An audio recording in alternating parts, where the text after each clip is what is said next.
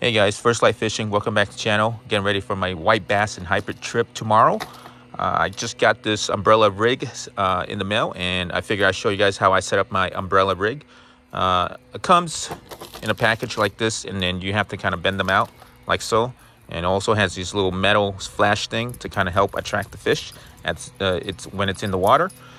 Typically people will set them up with just plastic lure and on a jig head, which I will do, but I'm also going to add 2 metal jigs and 1 hard bait on there, so kind of just see what works first, and then we'll go from there. So I'm gonna hook up the metal jig and then the soft plastic, and then we'll put it on.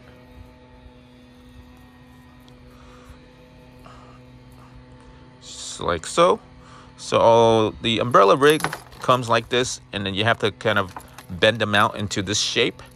So I'm going to put my first one on, and each of these wire has a small swivel, and then you can just put it on here.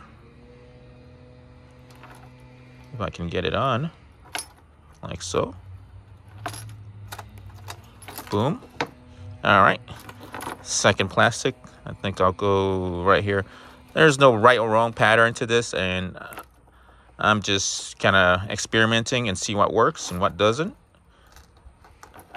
And then, you know, if it's hitting on one, then obviously I'll switch them out. But we'll see tomorrow. But for now, just gonna go with a buffet style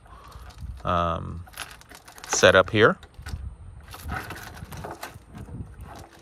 This one's a little tough to get in here.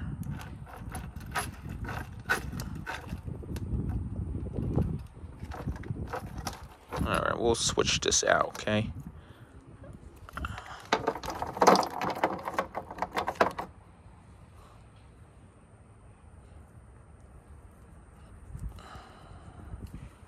All right, put this guy on.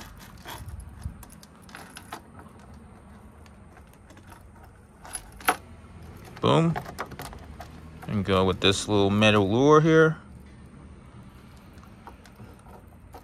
So the snap swivel is pretty convenient, right? You don't have to tie anything.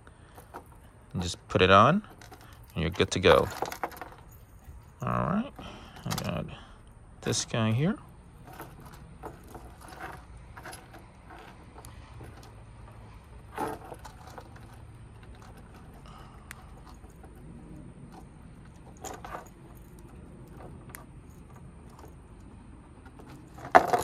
And lastly, this hard bait.